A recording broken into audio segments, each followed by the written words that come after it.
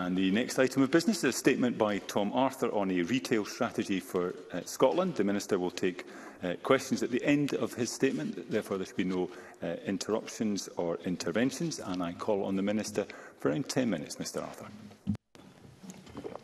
Presiding Officer, I am pleased to be able to announce the publication of our retail strategy for Scotland today.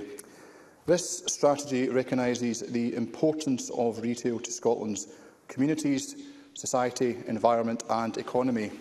It has been developed in collaboration with business, trade unions, academia and the public sector, and I am thankful for the contributions of each person involved. Our shops often support neighbourhoods and communities, whether in cities or towns, rural areas or our islands, where the local shop is often the provider of lifeline products. We attract people into towns and cities, supporting other economic sectors such as tourism, culture and hospitality. Retail also offers many people successful and flexible careers, from a first job in a local shop through distribution, supply chain businesses, large stores, ownership or management. With over 240,000 employees, almost 10% of Scotland's entire workforce, retail is our largest private sector employer, contributing £6.1 billion GVA to the Scottish economy in 2019. There are over 15,500 retail businesses in Scotland, a growth of almost 2,000 since 2018. A strong, prosperous and vibrant retail sector is essential to fulfilling the vision of a well-being economy as we set out in Scotland's National Strategy for Economic Transformation. There is no doubt, though, that our retailers and their staff have had a challenging time over the last 2 years. I have been incredibly grateful for so many going above and beyond for their customers and the most vulnerable in society during this exceptional period. Since the COVID-19 pandemic started, the Scottish Government has done what it can to help business, including providing more than £4.5 billion of support. We are the only government in the UK to offer 100% rates relief for the past 2 years without any cap, and are preventing a cliff-edge return to full liability by extending that support for retail through rates relief for the first 3 months of 2022-23. And we are supporting our high streets through the £10 million Scotland Loves local programme and the £80 million COVID Economic Recovery Fund, which encourages people to use and support their local businesses. The pandemic has accelerated longer-term trends, such as online shopping, sustainable practices and the changing face of the high street. There remain challenges ahead with staff shortages, rising inflation and the growing squeeze on living standards and business costs as a result of global trends and, of course, Brexit. A retail strategy sets out actions designed to support the sector rebuild after COVID, address longer-term challenges and maximise opportunities to fulfil its potential. As we have seen during the pandemic, our retailers have been agile and creative in their response to meeting customer needs. Many have expanded their online and delivery capability. Many have switched to more ethical and sustainable products, packaging, sourcing and distribution. There are more retail businesses now than before the pandemic. That innovative and enterprising spirit will stand the sector in good stead as it evolves to meet the challenges and opportunities of the future. Having set out in our strategic framework update how we will move beyond the pandemic, the time is right for publishing this strategy. It builds on the National Strategy for Economic Transformation and COVID Recovery Strategy, setting out a shared vision for retail to become an exemplar for inclusive economic growth and play its part in creating a fairer, greener Scotland. The retail strategy seeks to do this by building on the strengths of the sector, so that it is successful, resilient, sustainable and profitable to the benefit of all in Scotland. We want to support innovation and entrepreneurship and seize opportunities from new technologies and markets to boost productivity and grow businesses. In this way, our retailers can benefit from and contribute to the bold programme of actions that will transform our economy over the next decade. At the heart of this and a successful sector are our people. As we further orient our economy towards well-being and fairness to significantly reduce poverty, we want to make fair work and skills development cornerstones of retail in Scotland. We want all retail workers to have fulfilling and secure jobs. As I said in my statement to Parliament on 24 October last year, the retail strategy will have fair work at its core, benefiting retail businesses by making them more attractive to workers and more resilient, productive and profitable. Unfortunately, employment law is currently reserved to the UK Government. With these powers, we could do more to protect and enhance workers' rights, tackle poverty and increase fairness through legislation. However, we are determined to do all we can with the powers we do have to make a difference. And I can announce today that we will work in collaboration with the sector and trade unions to deliver a fair work agreement that retailers can sign up to and demonstrate an ongoing commitment to fair work principles. This includes providing good quality secure employment and giving employees an effective voice. In doing so, I expect employers will take action to improve fair work conditions across retail and contribute to the reduction of in-work poverty. Retail is a great choice for many. It offers opportunities for entry into the workforce, career progression and flexible working. It is vital that our workers have the right skills to have rewarding and secure careers and to grow businesses. This means strong customer service skills, which drive sales and business profitability. It also means new skills, for example, to harness the potential of new technology, such as self-scan checkouts and online order systems. That is why we will work with Skills Development Scotland, the Scottish Funding Council and other partners to develop a retail skills audit and action plan. It will support reskilling or upskilling as jobs change to meet the needs of retail businesses and the careers of the people they employ. A further aim is to strengthen retail's contribution to the economic and social success of our local communities. Different locations have bespoke needs, and our retail sector has a pivotal role in helping to create and maintain successful places. We know the pandemic has driven down footfall in some places, while others, including many local high streets, have thrived. There are already a number of place-based programmes to support retailers, such as Scotland Loves Local and Business Improvement Districts. The actions in this strategy will support our retailers to think local, to work collaboratively with their communities and support local businesses and supply chains where possible, to promote town and city centres and consider creative responses to vacant retail units. In doing so, we believe that will build greater well-being in our neighbourhoods, town and city centres. Presiding Officer, reducing Scotland's carbon footprint is essential to achieving our climate change targets and securing a just transition to a net zero economy by 2045. Our retailers have a crucial role in this, through building secure local supply chains, adopting circular practices, increasing repair and reuse options and improving sustainable operations. Many retailers are already decarbonising their supply chains, setting their own net zero targets and encouraging customers to lead lower carbon lifestyles, which is great to see. This strategy builds on that. We will, for example, develop a just transition plan for retail that will progress an environmentally and socially sustainable sector in the economy of the future. Presiding Officer, this strategy rightly has a strong delivery focus, and we as a government will play our part in that. However, we cannot and should not be the sole vehicle for change.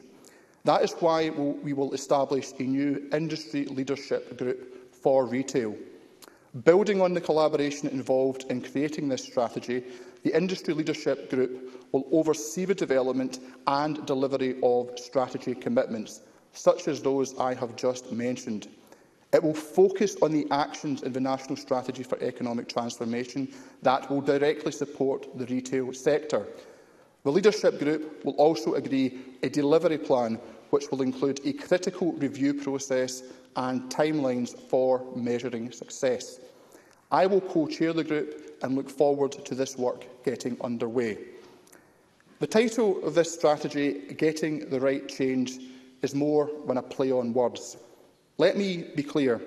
The publication of this strategy is just the beginning. It is the start of a new conversation with businesses and trade unions, customers and workers, about how to support our retailers overcome the challenges and seize opportunities as we rebuild after COVID, about how our recovery should improve the lives of people and their families, people who work in retail and the customers they serve. Our vision is for a thriving, successful and profitable retail sector in Scotland that is an exemplar of inclusive economic growth. This strategy can make that vision a reality, ensure that we do indeed get the right change.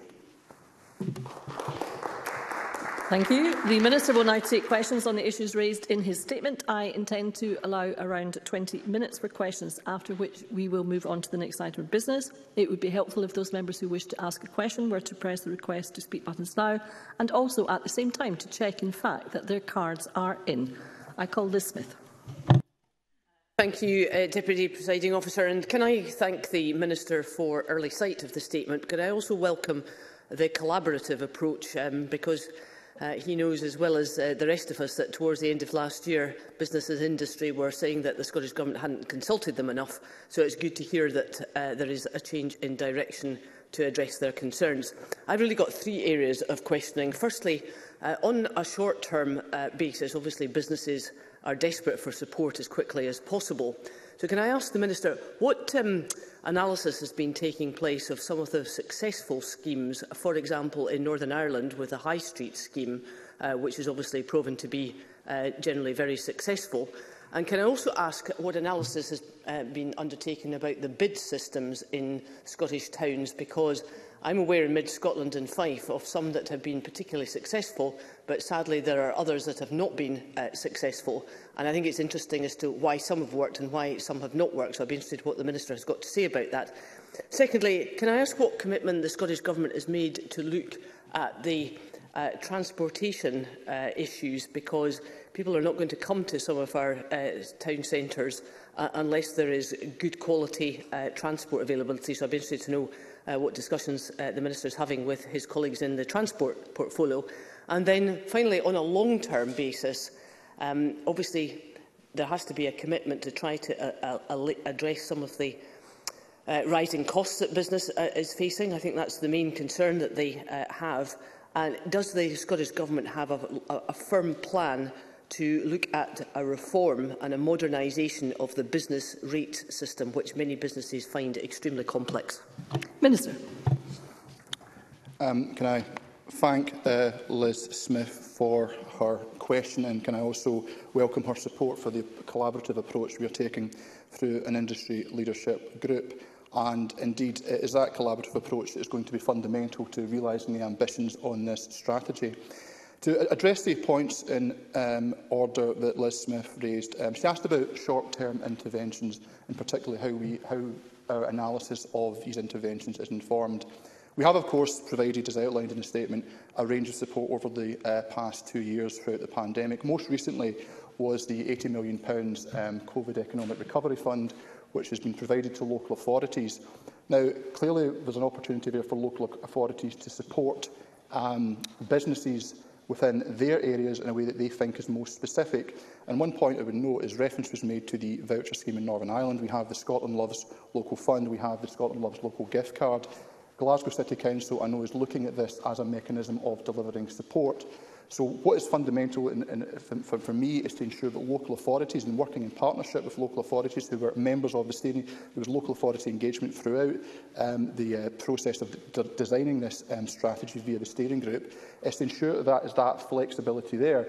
Because while there are certain common challenges that retail will face in all parts of Scotland, some of the challenges will be unique to particular localities.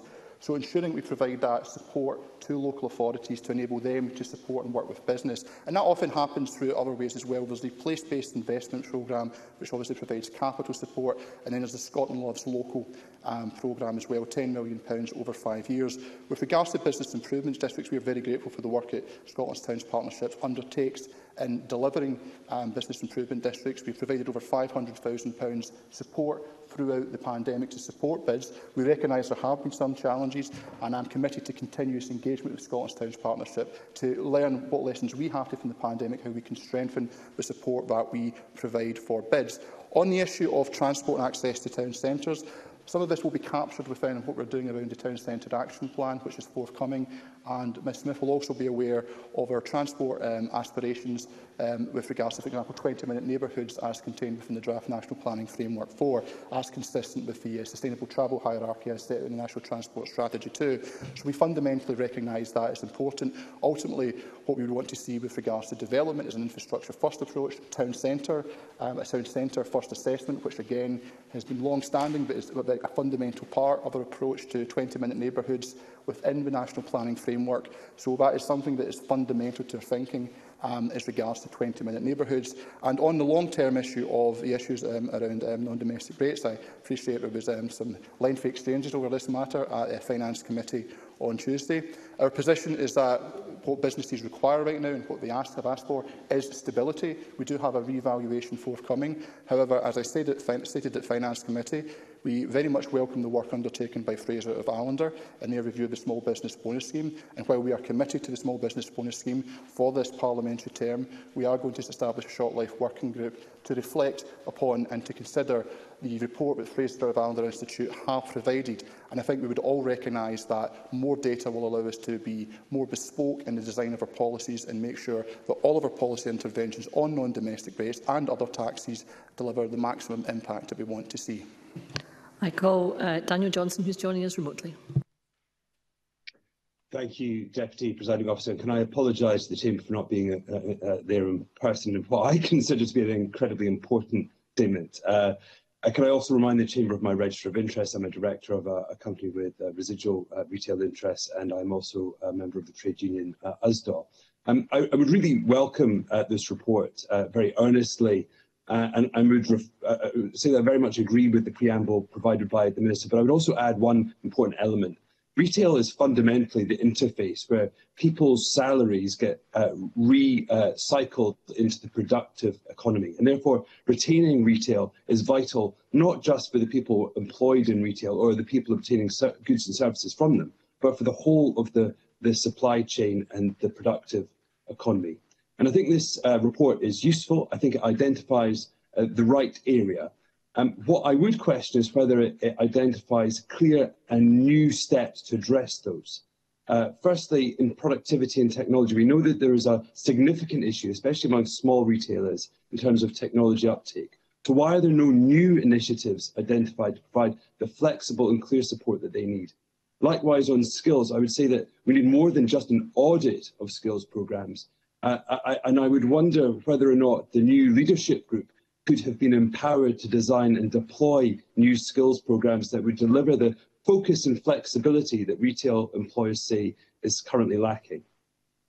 On town centres and place, the linkage between office workers and retail footfall is key. So in the short term, will the Scottish Government undertake a public reassurance programme to encourage people to get back into the offices and deliver footfall? And will this element be incorporated into future iterations? And finally, can I just say, reiterate the points around business rates.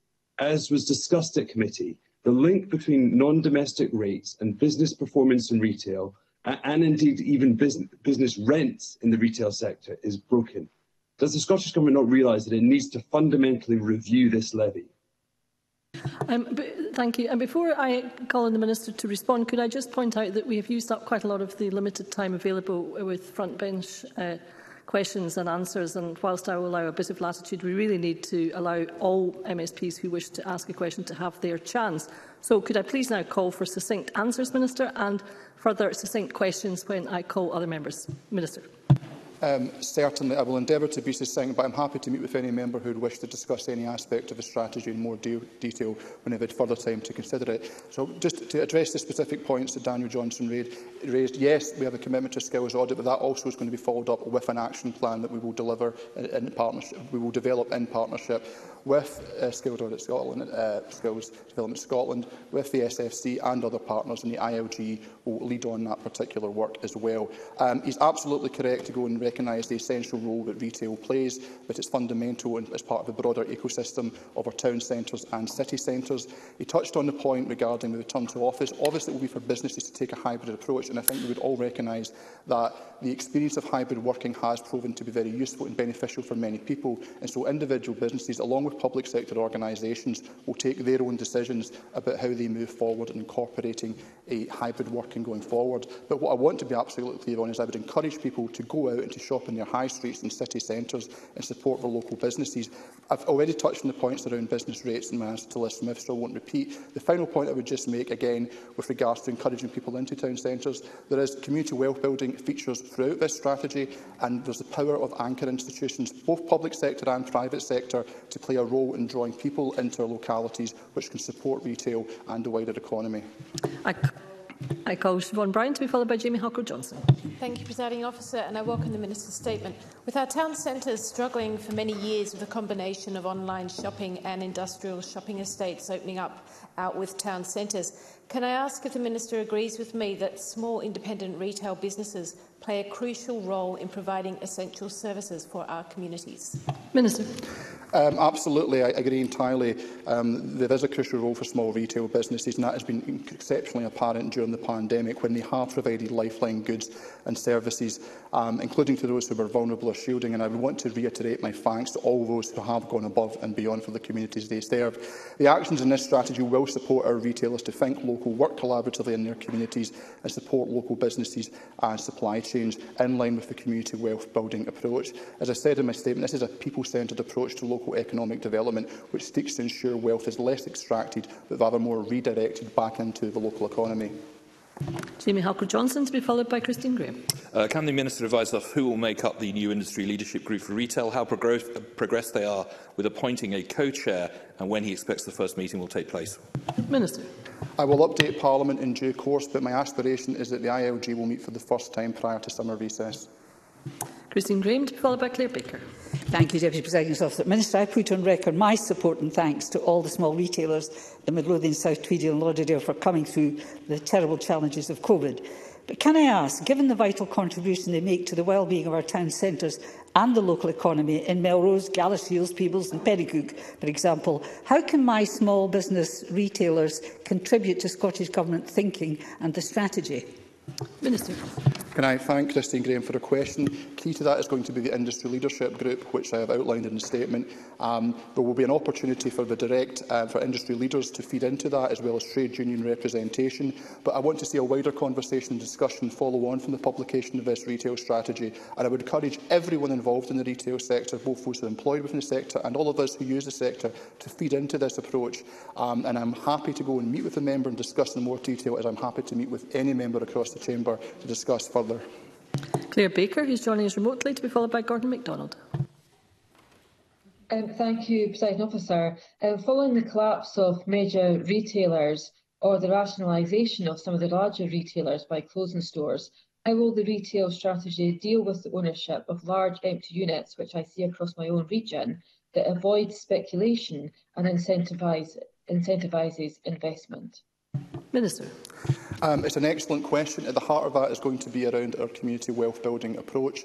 Obviously, we want to stimulate our local economies to see increased demand for vacant units. But there's a range of actions that we're going to be taking to help realise that. Community wealth building is going to be a central element. Some of the things we're going to be doing around planning reform as well, land assembly and compulsory purchase, our support for regeneration through the place-based investment programme. So there's a range of measures that are going to be taking place. But fundamental, we need to increase demand for units, and that's about stimulating the local economies. And the community wealth building approach, which is well embedded in many local authorities across Scotland, is going to be central to that. We've seen us move from an extractive model to a model which sees more wealth circulating locally and retained by local communities.